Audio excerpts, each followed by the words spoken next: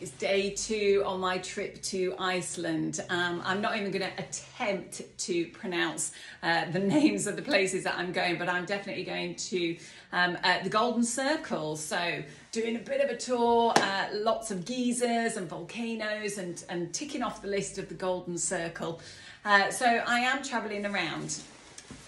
Need to stay warm, need to stay sturdy underfoot, which is great. But also, as you know, when I am doing my little kind of holiday trips, I do like to pack lightly. I like to be sensible. I like to make everything kind of work and mix and match together. So you'll notice the gilet this time. This is the Mark Kane coat. I've just taken the sleeves out. So it is all poppered. They have the little zips there.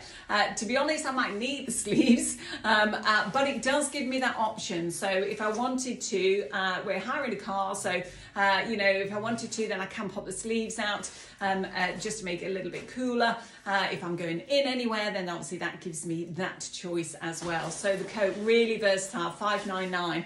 Actually, I didn't mention on day 1, but I'm hoping you can pick out that lovely dropped hem at the back. Really keeping me cozy, warm, and just beautifully shaped as well at the back. Accessories, the scarves, we have a number of different brands in the scarves, but this one is so beautiful. In fact, if I just take that off, you might be able to see it a little bit more. And again, really good. I'm hoping this will keep me lovely and warm. It's a beautiful handle. This is one of the ombre scarves. It's a square scarf. In fact, when I take this off, you'll be able to see, look at that. Amazing print on that, amazing colours, and working really well with the wardrobe coordinating that I'm doing. So it gives me the option. I just had it around my shoulders. You can do it that way round as well. And this one is 69. I think they vary from about 59 upwards as well.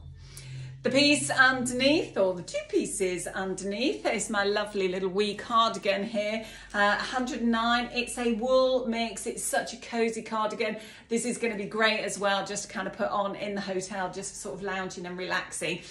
So it just gives me that extra bit of warmth, and with it having the wool in there, it's a wool and poly blend. So lovely and soft, but has that bit of warmth in as well. The shirt underneath, we've seen quite a bit of satins, and this one, it has that lovely kind of luxury feel, but with the satin, it has that extra bit of weight to it, so it just gives that little bit more warmth and handle and touch.